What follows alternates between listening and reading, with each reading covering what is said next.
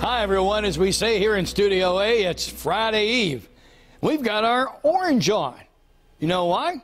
51 degrees and partly sunny in the Bronx for the O's season opener today. 61 and partly sunny this afternoon as we watch or listen. To be honest about it, there's just not a ton weather-wise going on. Not all bad news, to be sure. On calm weather days, always find some time for some random thoughts. Here we go. It's starting to smell like spring. Occasionally, I get a whiff of a flowering plant or tree. Just a whiff.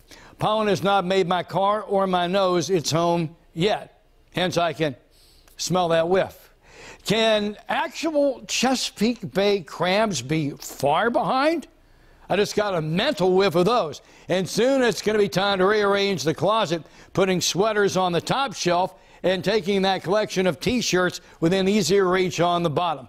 And finally, how long until the first mosquito bite? Ooh, I just got a mental whiff of bug spray.